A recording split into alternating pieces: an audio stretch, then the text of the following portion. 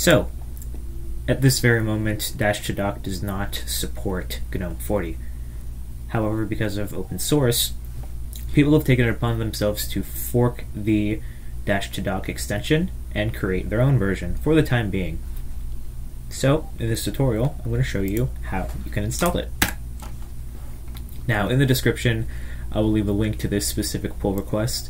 Someone took it upon themselves to show you how you can install it. So, what you're going to want to do is git clone this specific fork right here. Now, it's not going to be the same as you would see in your terminal because I already have this installed, but you're going to want to git clone the repository. You're going to want to open up the folder. You're going to want to git checkout and then make install. Once you do that, what you're going to want to do, the instructions differ varying on what display server you're using. What you're going to want to do if you're on Xorg is run a command, press R, and then refresh GNOME shell, or if you're on Wayland, you're just going to have to log out and log back in. There is no way to refresh the shell without. But at any rate, once you do that, you will be able to go into your extensions, and then you'll find it right here.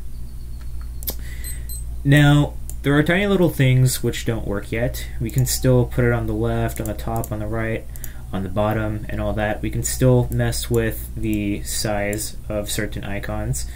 But some things like built-in themes, stuff like that, don't work yet.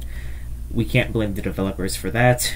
GTK4 and GNOME 40 are still relatively new, but things like intelligent auto hide and all of that still work.